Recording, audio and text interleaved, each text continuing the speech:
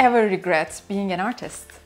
I don't regret being an artist at all. I think it's, there is still something absolutely magical about taking raw material, paint, wood, canvas, you know, and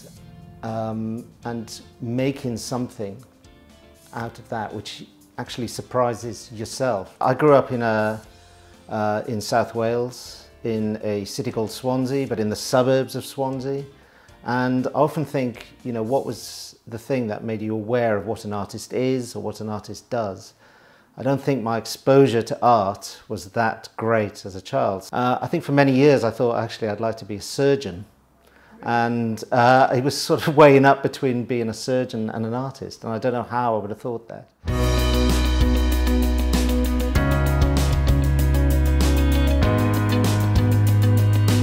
I think humour is very important, and I definitely think it's interesting that people would find the work playful or funny or surprising.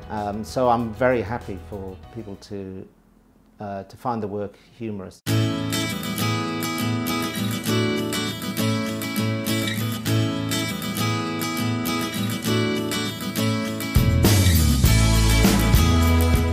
You are a Londoner and you are an artist in London.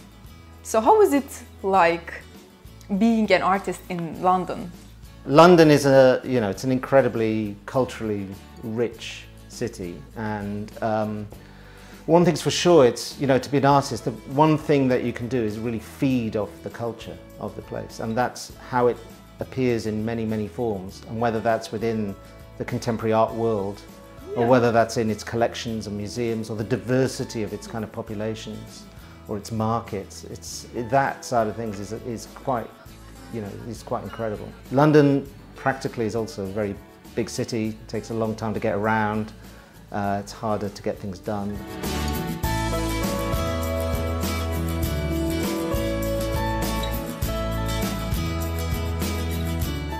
Geraint, it's something that most people are curious about. How an artist spends his day in the studio.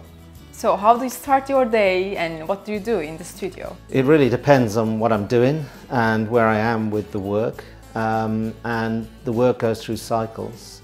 So first it's probably around trying to generate ideas through drawing, and so that might be sitting at a desk and with a big marker pen and pieces of A4 paper and just trying to work through a few ideas. I do work to particular, I guess, research questions or particular sort of ideas around portraiture, ideas around our landscape and our relationship to the natural world, maybe ideas a little bit around the hobbyists, around masculinity, around creativity.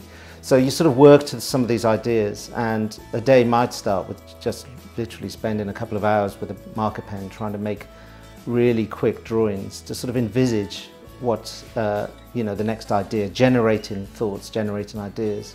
So Geraint, we are artists, we all have influences, role models in the history. Whose assistant would you like to be in the history, art history? Mine is Leonardo da Vinci. Whose assistant? I don't know, actually. Maybe Velasquez, I suppose. I don't know.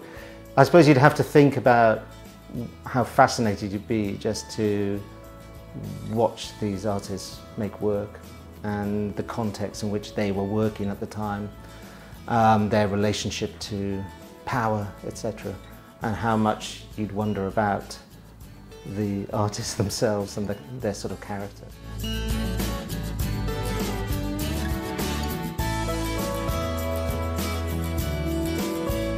Being an artist can be hard, and it can be a slog, and it can be sometimes tedious, but it also has lots of rewards as well.